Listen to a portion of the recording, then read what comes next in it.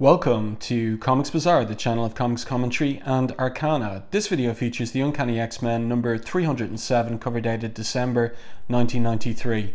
So this is part 4 of the 5-part Bloodties 30th anniversary crossover between the X-Men and Avengers. And this is following on from West Coast Avengers 101. But if, like me, originally back in 1993, you only read the X-Men titles, not too much seems to have happened in West Coast Avengers. And anything that did gets filled in the dialogue in this issue itself. So the cover here by John Romita Jr. and Dan Green. And it's typical John Romita Jr. fill up the page, and we've got a very imposing, maniacal looking figure of Exodus on the cover and a very Stan Lee-esque cover caption, and men have named him Exodus. So let's open this one up to the splash page. Oops. And here on the splash page we have Professor X, who has traveled to Genosha. We get the information here in the narrative captions.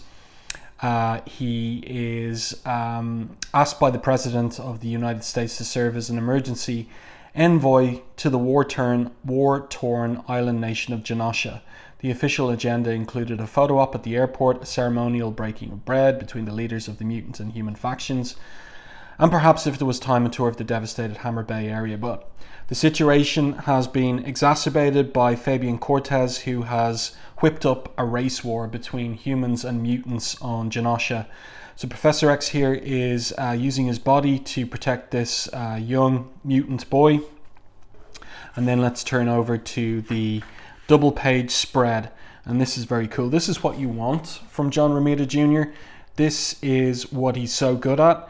Double page spread that reads so well in terms of flow of dialogue and action, even though it's a kind of a frozen moment. So we've got the Beast here. That is a really excellent rendition of the Beast.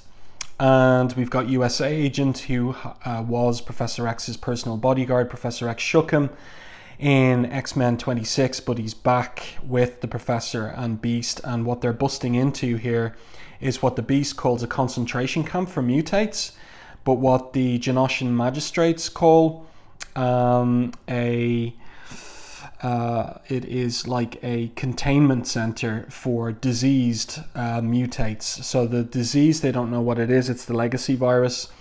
And he says here, all we're attempting to do is make sure that disease doesn't spread to the human population, and to prevent that we plan to use any means necessary. USA Agent isn't having it. He says, the minute you violate the civil rights of these poor sick jokers, I step in, buddy. And judging by the sight of your filthy and starving patients, I'd guess it happened about 2 weeks ago. So the title of the story is Night and Fog, and the creative team here: Scott Lobdell, writer; John Romita Jr., penciler; Dan Green, inker; Chris Eliopoulos, letterer; and Steve Buccellato and Summers, colorists. Let's continue with the issue. So Professor X has had enough, and he uses his sonic powers to destroy the Magistrate's standard issue cerebral scoping target scans. So they blow up. USA Agent here is suspicious because, remember, in this time period, Professor X is not known to be a mutant. He's undercover, so to speak. And USA Agent asks here, Beast, do you have any idea what just happened here? And Beast says, who? US Agent? What? So US Agent knows he's not going to get any answer. But Moreau here, Philip Moreau, says to the Professor, it was you, wasn't it? Somehow, with your mind, you hurt them. And Professor denies it. I don't know what you're talking about, Philip. So here's Jenny Ransom as well. Remember, she underwent almost completely, but not entirely, the mutate process way back in Uncanny X-Men issues 235 to 38, the very first of the Genoshan storylines by Chris Claremont, Mark Silvestri, and Rick Leonardi. Video reviews of which are on the channel. So Professor X uses his sonic power to put the injured boy to sleep so that he can recover, and he swears to them that this nightmare will be over. And then we switch scenes, and this is pretty cool. This is a very cool sequence. So we have Exodus here, who arrived over or to Hammer Bay, the Genoshan capital, at the end of X-Men 26, and he's getting blasted here by one of the Avengers. Originally an Eternal, that is Sersi, and I just love this 3-panel sequence. So he gets blasted in the gut, slams into this building here, and then I'm not impressed as he's covered in rubble. And so we get the reveal of his attacker, and it's Sersi. What an anchor image there. So of course Sersi, first appearing in Eternals number 3, created by Jack Kirby. And really, John Romita Jr. is one of those artists who can bring a Kirby character to Kirby-esque full power and dynamic life. And that is a tremendous anchor image of Sersi here in this particular panel. So as an Eternal, she's incredibly powerful, and she is more than a match for Exodus. So they basically battle it out here. And what a 2-page spread by John Romita Jr. Love the vertical panels here, and the rendering of the energy. That's another one of John Romita Jr.'s talents. He can really show you these characters that their powers are energy based. So we learn here a little something about Exodus, who's a mysterious figure. First appeared, created, his design is by Joe Quesada, and he first appeared in X Factor 92. But we didn't really know much about him. He's kind of like Magneto's first disciple and representative.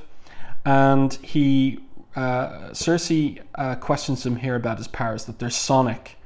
And he says, it begins that way, yes, but between you and me, it goes much further than the classically limited definition of the word sonic. So they're not, his powers aren't entirely telepathic. As I trust the pain, tearing and shredding at the very fibre of your consciousness can no doubt attest. But Sersi is powerful enough to resist his attack on her. And again, I really love the drawing here, the inking by Dan Green, and Buccellato's colours as well. So really, this double page spread really pops. And then, this is something that John Romita Jr. liked to do in this era. You know, flip his page on the drawing board to the horizontal, and then we, the reader, have to flip our page to the horizontal too. And, okay, on the one hand, I like that Romita Jr. is playing with layouts, page layouts, and the idea that the reader has to move the comic around. But on the other hand, I don't love it. So I applaud his artistic experimentation, but as a reader, I don't enjoy like having to flip the comic around like this, and not just because I'm making a video review. But in any case, I hope you can see the full page here, and Exodus really ramping up his powers and attack on Sersi. So they're doing major damage to the city around them, Hammer Bay. So here we've got the Avengers on the ground. In West Coast Avengers 101, Exodus took out War Machine. Sersi took up the fight. So here he is saying to Captain America and Black Knight, you realize if this keeps up, there isn't going to be anything left of Genosha for either faction to fight over. So they're going to have to come up with some kind of solution for this. Oh yeah, and we're still on the horizontal here. Just make sure you can see all of that. Get it centered for the camera. And then we switch scene to the United Nations and the Black Widow and the rest of the Avengers. So they're there speaking at the United Nations in New York. We saw that was going to happen at the end of X-Men 26. And so Black Widow says, distinguished ladies and gentlemen of the General Assembly, as chairperson of the Avengers, I've been asked to order the immediate and complete withdrawal of our active roster from the nation of Genosha. I've also been instructed to formally apologize for ignoring the United Nations sanctions placed upon our membership, which would have barred us from an active role in the cessation of hostilities between human and mutate forces of that country. In effect, we've been ordered to turn our backs on the citizens of Genosha, to turn a deaf ear to the cries of its children, a blind eye to the continuing slaughter of an entire race. I'm here to tell you the Avengers we cannot take part in the politics, one could even say the cowardice, that appears to have gripped the hand of this august assemblage. So we've got all the delegates there listening from all around the world. And then flip the comic around again, and here she gets to the meat of her speech. I will, however, tender an apology to all the citizens of the world. On behalf of everyone to ever call themselves an Avenger, I apologize for perhaps losing sight of who we are, why we do, what we stand for, what it means to assume the mantle of Earth's mightiest heroes. Over the years, we have allied ourselves first with the United States government and later with the United Nations because we felt it would facilitate our efforts. But being heroes, being Avengers, however, is not supposed to be easy. In our haste to do good, perhaps we forgot that. Being an Avenger means having the courage to make the tough choices and the strength of conviction to act upon those choices. From this day forward, the Avengers are out of politics and back in the business of avenging. Thank you. And so she walks away. So that's very interesting speech here, you know, going to the core of what the Avengers are about. They're about doing the right thing, even if it's tough, and ignoring politicians. Of course, in the hands of an Alan Moore, that question would be interrogated, and someone like Moore might suggest that super beings deciding what's right and wrong, it goes all the way back to might equaling right, and that in itself being morally problematic. So, you know, on the face of it, what's going on in Genosha, the Civil War, the attempted genocide of mutants against humans and humans against mutants, certainly calls for moral intervention. And if the United Nations wasn't prepared to send a peacekeeping force, then it does seem clear that it was the right decision for the Avengers to go in.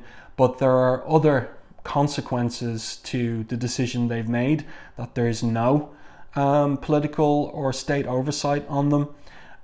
So interesting what's going on here in this particular moment of the Avengers renouncing their alliance with the United Nations, and so they're completely independent now of any kind of political interference in their actions. And this is something that pleases Hawkeye in particular. So we see him grinning here. He's delighted by this political uncoupling of the Avengers from the UN. And then we switch back to Hammer Bay, the Genoshan capital, and the wreckage from the ongoing Civil War. And we have the arrival of the X-Men. Well, this is Uncanny X-Men, so here they are. It's a mixed team of the blue and gold. We've got Revanche there as well, rather than Psylocke. And they arrive to help at the scene of devastation. Mutates have killed and massacred humans here, and Cyclops thinks to himself, these people slaughtered like animals for no other reason than they were human. And then he says aloud, two races hating each other, killing each other over something as inconsequential as a single mutated cell, an accident of birth. When is this insanity going to end, and will any of us still be alive to see it? Iceman comes in to tell him not to beat himself up over it, that, you know, they've saved a lot of people today and it's got to count for something. And Cyclops agrees, but he's still deflated by the massacring going on the island and their inability to stop it. So gotta flip this comic to the horizontal again. Here we check outside and we've got War Machine and Black Knight, and they are racing to the point where Sersi and Exodus are still battling. And Black Knight here, because of his connection with Sersi, determines to go in and try and affect the fight to protect her and the city around them. And who emerges from this massive explosion except for Exodus? And Exodus mocks Black Knight. You plan to threaten me to death, in the words of your comrade. I'm not impressed. That was Sersi earlier. And this is an interesting little bit here in terms of, you know, the mysterious identity of Exodus at this point in the comics. So Black Knight here thinks to himself, I'd feel a whole lot better if I could remember where I've seen this guy before. Remember, Black Knight lived a certain part of his life in the Middle Ages. So where has he seen Exodus before? Then turn the page back to the vertical, and I love this anchor image of Sersi emerging, and she is fighting mad and ready to go after Exodus again. But Black Knight stops her. He says, you'll put an end to this city before that happens, that is taking out Exodus, which is why I'm officially ordering you to stand down. So she says, well, surely you don't blame me for all of this. And Black Knight responds, the internal strife, the rioting, no, the people of Genosha were doing fine, tearing themselves apart limb from limb, block by block. Without us, somewhere along the way though, we went from being part of the solution to being part of the problem. And that's an interesting, you know, like if you wanted to sift that for some kind of political type perspective, you know, it kind of reveals something regarding anyone who might consider themselves a moral policeman to go into conflicts with the noble or benevolent intention of trying to make things better, potentially making them worse. And that's what you see around here in this pulled back long view of the city and the wreckage from Sersi and Exodus fighting. Got to flip it over again to the horizontal, and we're under the Citadel in Hammer Bay. Quicksilver has been searching for a way in, couldn't find it. Jean confirms that sonically she couldn't find a way in either. And they continue along the way discussing what's been going on. Fabian Cortez, Luna, that's Quicksilver's daughter, with Crystal of the Inhumans, and Fabian Cortez has taken Luna hostage, kidnapped her.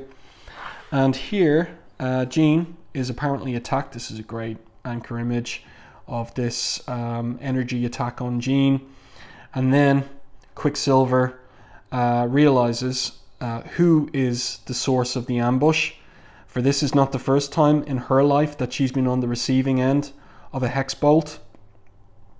And so it's Scarlet Witch, and then he goes straight for who he thinks might be Fabian Cortez, and it turns out not to be Cortez, but actually his wife, his estranged wife, Crystal. And then in the narrative captions here, we get some accounting of the nature of their relationship. For weeks he's been rehearsing in this moment in his head, candlelight music, soft words of gentle explanation, apologies that swell from two hearts about to burst with the memory, however faded, of the shared love of a husband and wife. Aside from the mud, the cold, the stench, he finds he prefers the reality of his fantasy as she hugs him. So that's a nice touching moment between the two of them. And then these are a great couple of pages by Romita Jr. Nice combination of spotting of blacks, the color by Buccellato, and the layouts. So Quicksilver doesn't know that doesn't know that Crystal knows that Luna has been kidnapped by Cortez and is being used as a human shield. So they catch up on that information, and we have again this kind of moment between husband and wife here, where Crystal says to Pietro, I know I haven't been, and he says, a conversation for another time. While our marriage may never have come anywhere near being perfect, that is the past. For the sake of our daughter, we must put our differences aside and start acting like a family.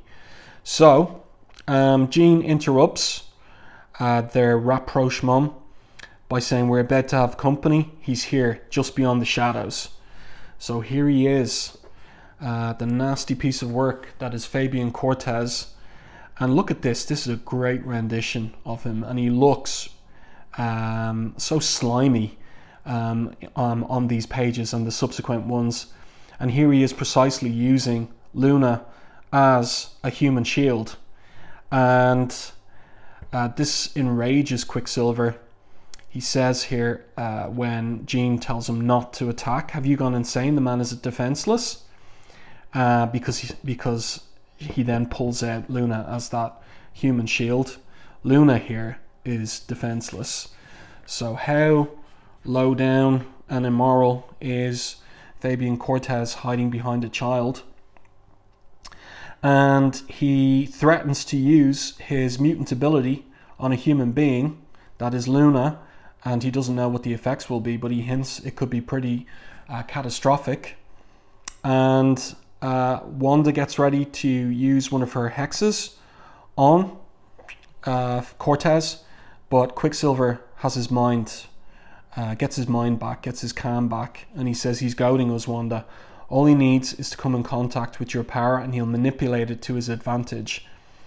So this is a really villainous looking view on Cortez's face here, just with the pupil of his eye looking up here from under his arched eyebrows. Really nicely done. And Crystal begs him to just give her back her child. And Cortez is deranged. He knows that his life is in danger. And he says the only thing that matters is his life. He refuses to die in some filthy gutter in some backwater country.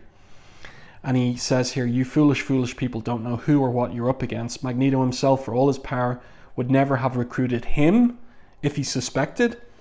So he's talking about Exodus, and it's another hint about Exodus's mysterious origin story and who he really is or might be. But we don't get an explanation from Cortez, just that he fears him and fears for his life. And Quicksilver promises him protection if he just releases his daughter, and then it's too late, because who arrives except for Exodus? And there he is, hiding behind a child. Cortez, he asks, "The grandchild of our Lord Magneto, no less. When last we spoke, I threatened to hurl you into oblivion like the insignificant flea that you are." And that was Uncanny X-Men 304. Little did I realize you were in such a hurry to die. And so Cortez here realizes he's up against it, and he implores Quicksilver and Crystal not to let Exodus near him, and threatens, if you ever want to hold your daughter again, destroy Exodus, destroy him now. To be concluded in Avengers 369. So at the time, back in 1993, I had a limited budget. I had comics that I followed on a monthly basis, but I needed to see and find out what the end of this 5-part crossover was. So I did purchase Avengers 369 for the conclusion, and there's some great Steve Epting art in that issue, and so there will be a review of the conclusion on the channel, so do stay tuned for that. Letters page here, all about issue 303. Letters were pouring in response to the death of Illyana. There's a video on that, a video review on that issue on the channel as well, which you can check out. So I do hope that you enjoyed this review and commentary on Uncanny X-Men 307. We still haven't had an actual team up between the X-Men and the Avengers, and that is disappointing at this point. You would expect to have that in issues that show the Avengers and the X-Men, particularly X-Men 26, fighting together. We do see in this issue Crystal and Scarlet Witch operating with Jean Grey and Quicksilver, but we still haven't got that ultimate team up that you want from a 30th anniversary event crossover between the Avengers and the X-Men. So stay tuned for Avengers 369 part 5 of Bloodties. Do hope you enjoyed this video. If you did, please like it in YouTube. If you haven't done so already, subscribe to the channel and stay tuned for more content like this.